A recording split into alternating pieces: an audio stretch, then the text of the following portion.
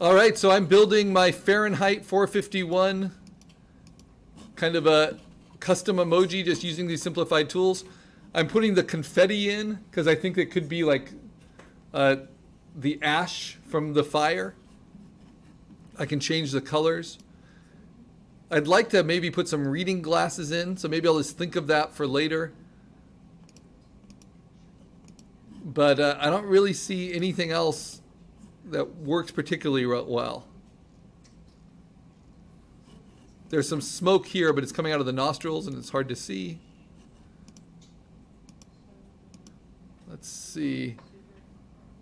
Maybe I want these, they're flushed cheeks, but for me it just gives me a little bit of color.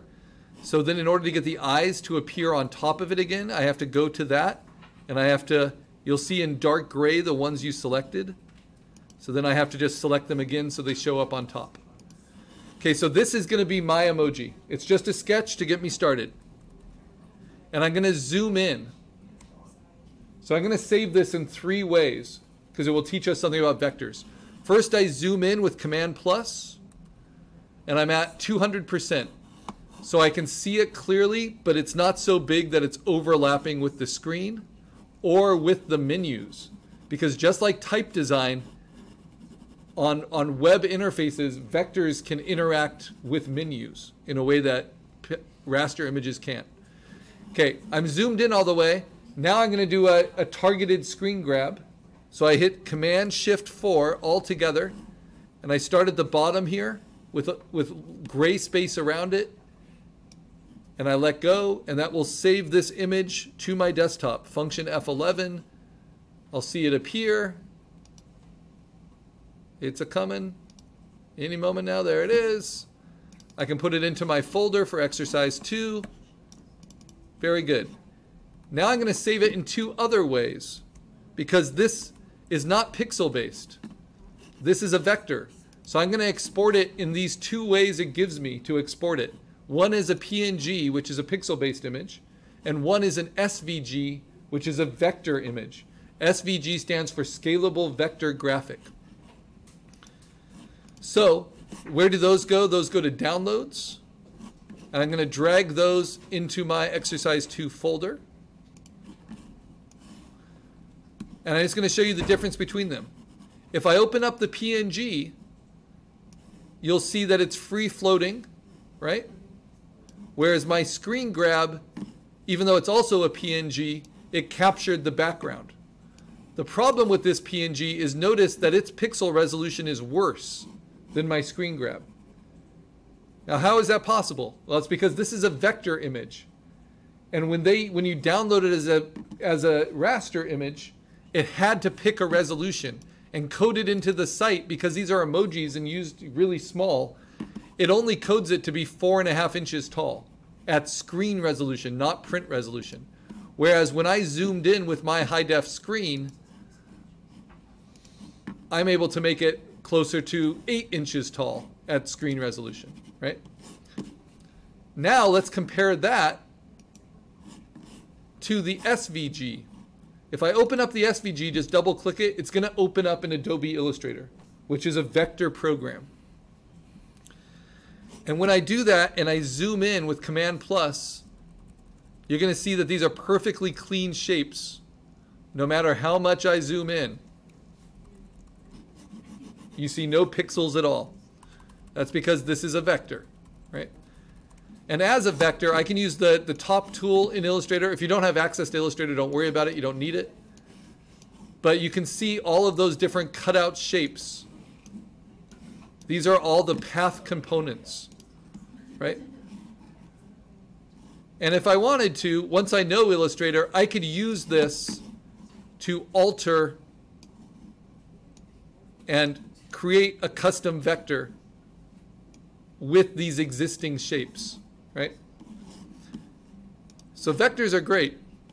We're going to be learning a lot more about them. But for now, I want you to use the screenshot, just like it shows in the directions. So make your vector and then do a screenshot of it. And I give you the reminder of how to do a screenshot on both Windows and Mac. Once you have that, save it. Then you're going to open Photopea. Photopea is not a vector program, but it supports vector shapes.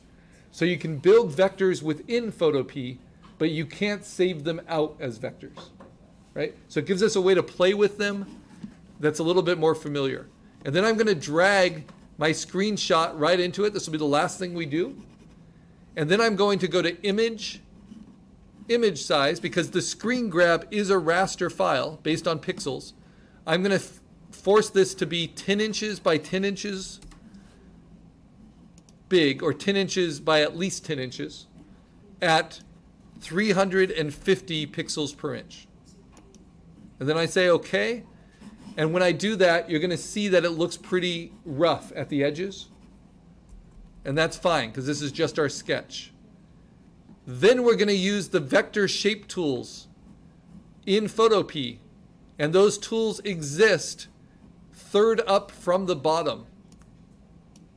And if you hold down on it, you'll see the different shape tools. And I'm going to use the ellipse tool first.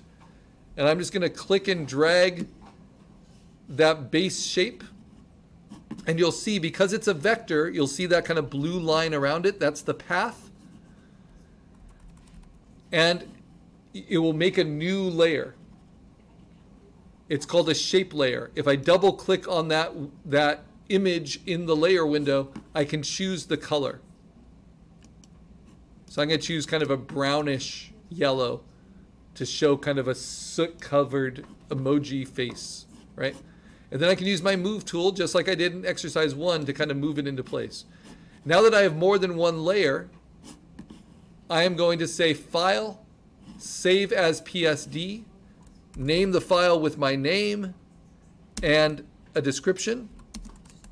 Exercise number 2, custom vector emoji.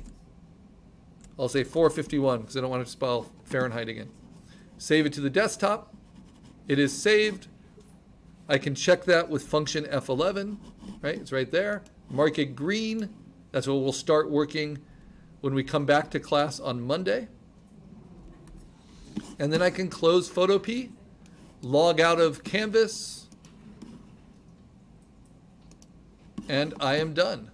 So I want to move all of my files into my exercise 2 folder, including my PSD that I just started. And then I want to move my folder into the documents folder for safekeeping, right? And then I'm done.